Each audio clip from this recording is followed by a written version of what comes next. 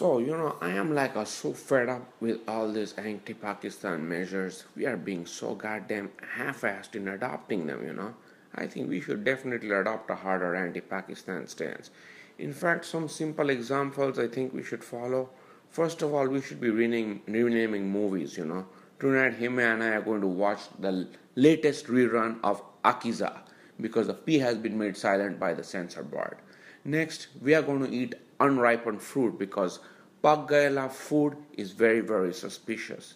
Finally, next thing, we're going to stay calm at all times. Ek baag dimag pak gaya, sala sharir kitna dur ho sakta hai.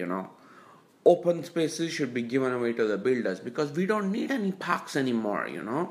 This Diwali, we are just going to eat dudi and drink milk because there's no room for dudi park and dud park. Finally, I am going to protest. I am going to go and park my car in the no parking zone. Or is it not park my car in the parking zone?